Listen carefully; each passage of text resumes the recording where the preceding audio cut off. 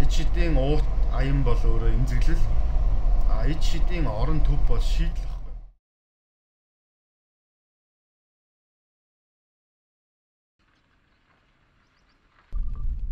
Одоо ингээл энэ үлээстэй хош шинэ эцгээл ерөөсөд дүүрээ арих болсон хүмүүс ингээл яг гудамжин дээр ил байж байхгүй. Эрэгтэй эмэгтэй хамаахгүй.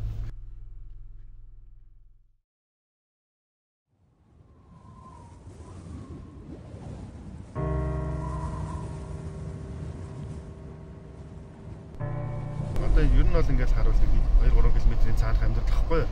Талбайгаас хоошоо те. Тэгтэл тийм хоолой байхгүй амьдралаас.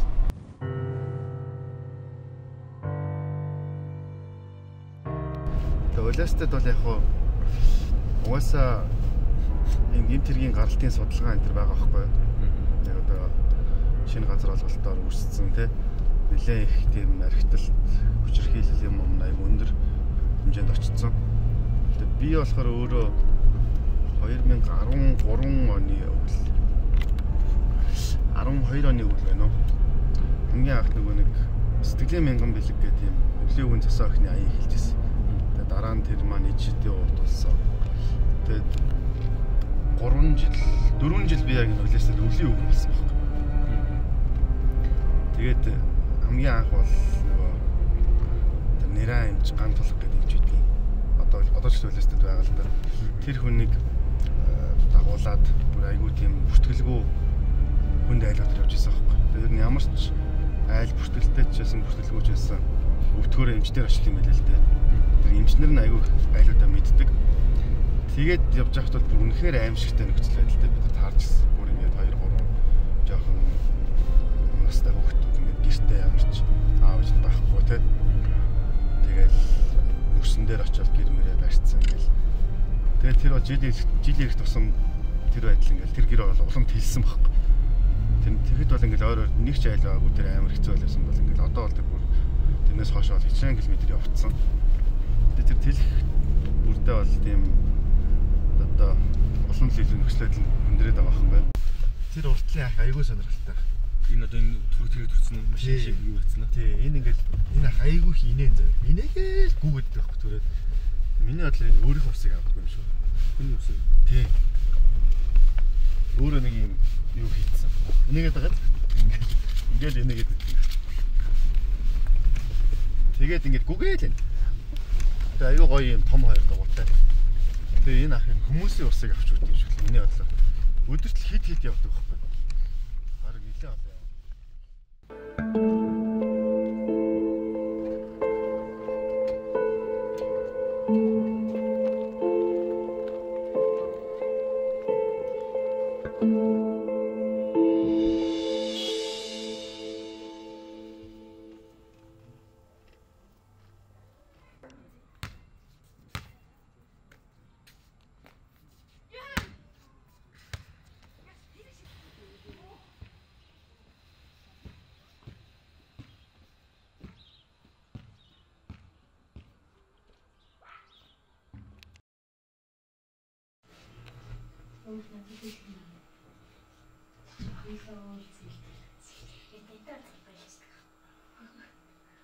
Чи ямар өмнөх ангитай буцаад болмор.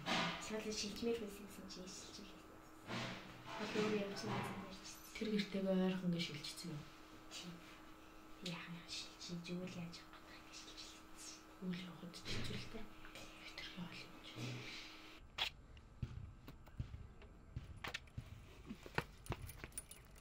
За намайг Адцаа гэдэг. Одоо 22 настай. Одоогүй 23 өрнө. Одоогоор Лантон төхөд хүрэмс байгууллагын хэрэгжүүлдэг төсөл ичдийн орон гэдэг төсөл дээр ичдийн орон нэг төв дээр нь төр хамгаалах байрны зохицуулагчаар ажилладаг. Давхрын чинээ сэтгэл зүйч хийдэг байгаа. Хүртээ 5-6 хүртэл мэддэг хүүхдүүд нь дуусталын зээжлээд мэддэггүй хүүхдүүд нь 2-3-4 зээжлээд өдөр ямар ч байсан нэлээд зээжлээ. Одоо өнөөдөр үлдсэнгүүдийн зээжлүүлж тэгэл бол. Тэг би болохоор магаш ирчихлээ юм тий. Чи одоо үлдсэн гинөө арай зэжлээ шүү. Зээжсэн. 4-2-8. За. 4-3 хийлээ. 12. За. 4-4-16. 4 5 явах. Хар дээр нэмж бодоод л гэж үзсэн л. Хар 4 нэмээ дээ. 4 нэмээ юу? Тийм. Хана. Юу л 32 биш. Хана нэмж 7 гэж. Бид нар нөгөөд нэг ичдийн орон гээд төсөл анх санаачлага нь гарч байхад хаана байвал зүгээр юм бэ гэдэг айгүйх ярилцчихсан. Тэгээд манайх тэр үед болохоор нөгөө 25 дугаар эмээ санд лантуугийн байшин гэж нэг байшин ажиллаулдаг байсан. Нөгөөх маань гэхдээ 24 цагаар хүүхэд байрлуулдаггүй. Зөвхөн одоо нөгөө холбон зурчлага үйлчлэгээ үзүүлдэг нэг нийгмийн ажилтнтай тэр маань үйлчлэгийг үзүүлдэг тийм газар байсан. Тэгээд за ямар ч үсэн хотын төвд энэ шигээ ингэж ажиллаж болохгүй юм байна. Хотын зах руу бид нар яг голт нь очих хэрэгтэй юм байна. Тэгээд одоо тэр голомтон дунд нь очиж байгаад бид нар нөлөөлөд өөрчлөлтийг нь хийх хэрэгтэй байна гэд. Тэгээ ерөнхийдөө захын гэр хорооллуудаар газар судалж эхэлж ирсэн. Тэгээд одоо бид нарын энэ нөгөө ичдийн орон нэг маань байгаа дүүрэг маань болохоор нийслэлийн 2-т ордог том дүүрэг. Тэгээд одоо нөгөө архитектураараа, ядуурлаараа тэгээд одоо гимт хэргийн гаралтаараа гэр бүлийн өвчрхийллээрээ гээд ер нь бол толгой зөгтөг дүүрэг. Одоо баян зүрх дүүрэг ардаас нь сонгины хайрхан дүүрэг томдоо ордог. Тэгээд за ямар ч байсан сонгины хайрхан дүүрэгт байрий. Тэгээд энэ хаваараа газраа хаяа гэд. Тэгээ манай нөгөө лантун тохио маань сайн дурын гишүүнчлийн бүрдэлтэй. Тэгээ манай сайн дурынхан бүгдээрээ ойролцоох 5 хорооны бүх айлаар явж айл болгоны хаалгын тогшоо судалгаа хийжсэн тэр үедээ. Тэгээ сүүлд нь судалгааны нэгтгэл дээр нь бид нар өөрсдөө сууж хахад ер нь л амар хүнд юмнууд зөндөө харагдчихсэн. Манайд өөрсдөө янз бүрийн аюултай нөхцөл байдалд орсон юмнууд зөндөө байсан. Янз бүрийн кейсүүдтэй амар их одоо таарлагдсан нөгөө сайн дурын гишүүд учраас яг тийм мэрэгчлэлтний зүгээс олон ойлголт байхгүй айгүйх айсан ч юм уу тиймэрхүү зүйлүүд айгүйх байсан. Тэгээд бид нар одоо нөгөө сонгины харихныхаа 10 дугаар орон за яг энд байх хэрэгтэй байна гэдэг анх газраа худалдаж аваад эхэлж ийсэн.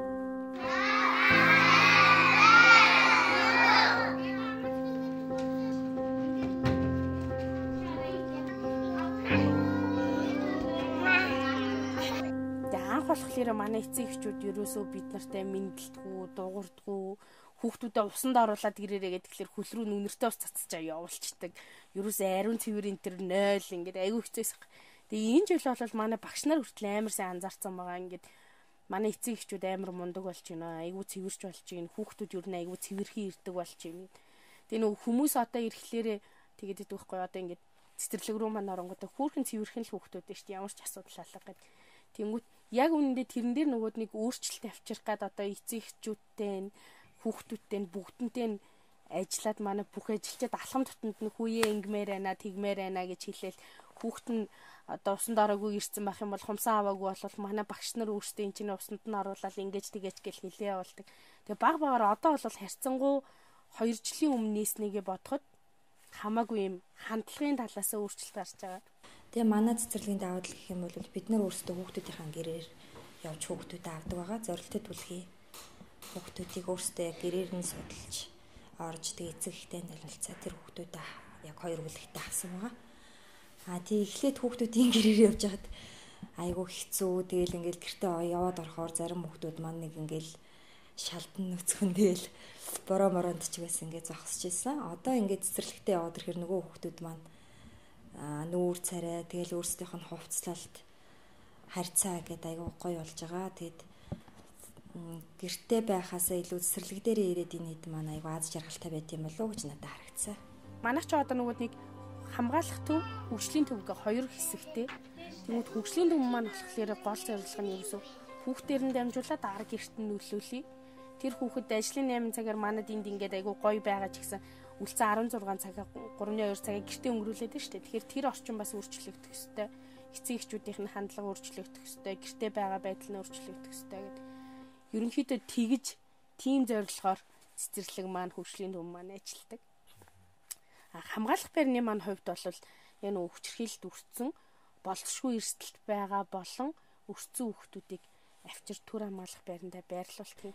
Тэгээ хамгаалах байрны маань хүүхдүүд бол нөгөө яг 24 цагаар эндээ байгаа учраас бид нар анх ирэхэд нь ороо яаж хураах, шүдээ яаж угаахаас нь ахвал бүгднгийн зааж өгвөл айгүй мундаг болоо явдаг. Хүүхэд нөгөө өөрчлөлт авахтай амар сайн.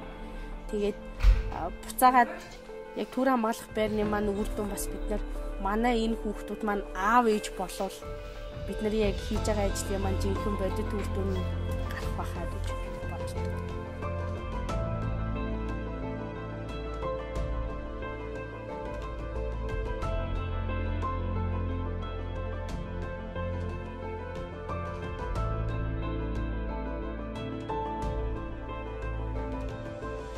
Хамгийн наад зах нь л гэхэд одоо энэ төр хамгаалах байранд ирж байгаа хүүхдүүд дундаа кейс нь арай хөнгөн юм да гэж авч үзэж байгаа хүүхдүүд нь ээж аав нь имээ нөгөө нь бүгд архины хамааралтай.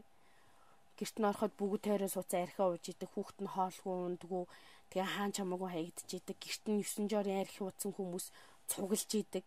Тэгээ бар насны хүүхдүүд тэнд янз янзын маш олон амь насанд нь эрүүл мэндэд нь хохиролтой эрсдлүүд байнгын дагуулж идэг тийм кейсүүд байна. Хүндэн гэвэл эрэгтэй хүүхэд ч бас бэлгийн өвчрхэлд өртдөг.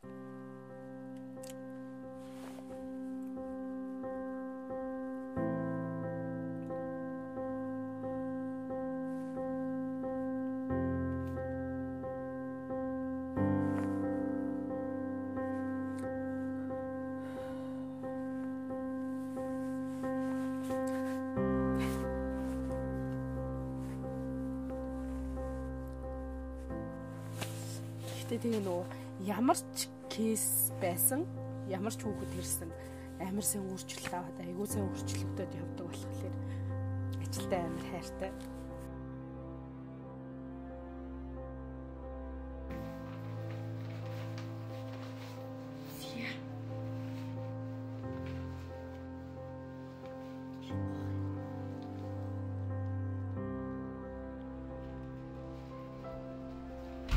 Одоо өнөөдрийн байдлаар манайд 22 хүүхэд байна. Манайх одоо дээдлийн ерөнхийдөө 25 хүүхэд аавна гэдэг байгаа байхгүй юу? Яа тэгэхээр бас нөгөө нэг хитрхи олон хүүхэд мэдээж одоо за багтаа гэвэл багт чинь тий ормороо тавиад ингээ ухсраад болчихно. 25-аас илүү олон хүүхэд байцхлаа нөгөө нэг хүүхдэд хүрж байгаа чанартай нөгөө үйлчлэгээ манд байхгүй болохгүй. Тэр багш нар ч бүх хүүхдэд яг ингээл 25-аас олон хүүхдэд чинь хэцүү шттэ. Тийм учраас за 25-аас илүү гаргахгүй гэсэн тийм одоо зарчмаа бариад ажилтны метр. Тэгээ өнөөдрийн байдлаар бол 22 байна. Тэгээд хүүхэд явлаа л бол ер нь ингээл солигдоод ирээд байнгын тийм.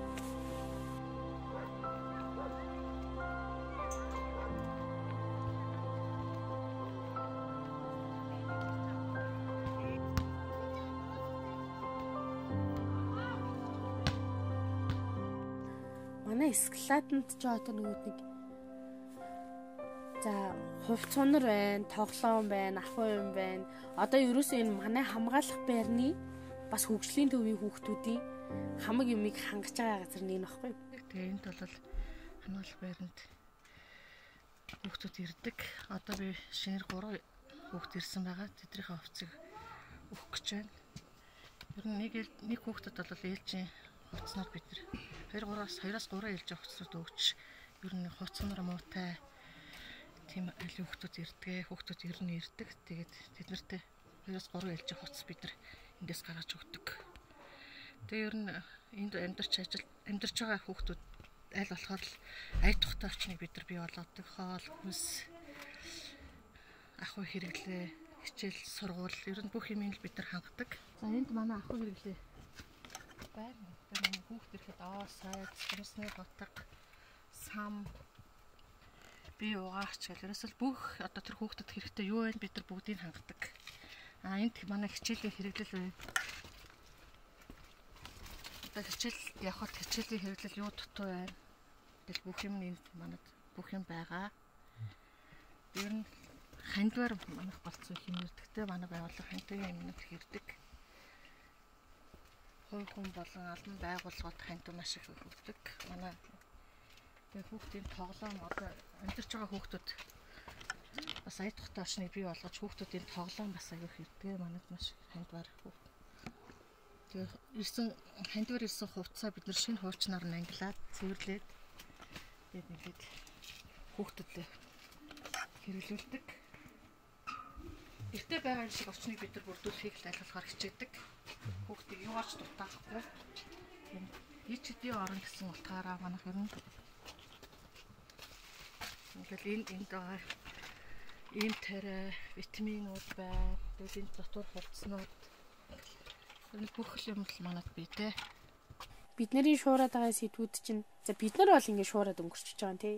Хүмүүс бол ингэ бичээд өнгөрчихөж байгаа. Тэнгүүт яг тэр хохирогчтой, даван туллагчтай болохоор насан туршийнх нь юм байгаад идэг. Тэнгүүт за нэгдүгээр болохоор шуурж байгаа ингээд бид нар их талаасаа бас хохирогчийг буруутгаад идэг. Одоо нөгөө за хүүхдүүд дээр гэлтгүй насан туршичдэр ч гэсэн тийм байдаг шүү дээ. Яах гэж харанхуй шүн харанхуйгууд маар явсан. Тэр орой чи юу хийж явсан? Юугаа хийж богинохон юпг өмссөн. Тэгээ салчаач наатхантайгаа яах гэж амьдэрсэн. Тэр тиймэрхүү хохирогчийг буруутгасан юмнууд юу нь бол ерөөсөй байх ёсгүй. Тэгээд нэгдүгээр болохоор одоо нөгөө шуурж байгаа ингээд хохирогчийг буруутгаад байдаг. Тэр байх ёсгүй. Хоёрдугаар болохоор бид нар нөгөөд нэг айл болгон хөрштэй штэ. Тэгэхээр мэдээлэлтэй байх ёстой. Заавал удны тэл хүмүүс чинь тэгдэж штэ. Өө энэ угаасаа орой болохоор л хүүхд нь үлээд идэв, ихнэр нь үлээд идэв. Тэрийг тэгж нөгөө улиг болгож тоохгүй өнгөрөх биш. Аюусын артаас нэг хил дагал болоод мэдээлэх ёстой. Тэгжиж нэг хүний амь нас, эрүүл мэнд, амьдрал хамгаалагдана.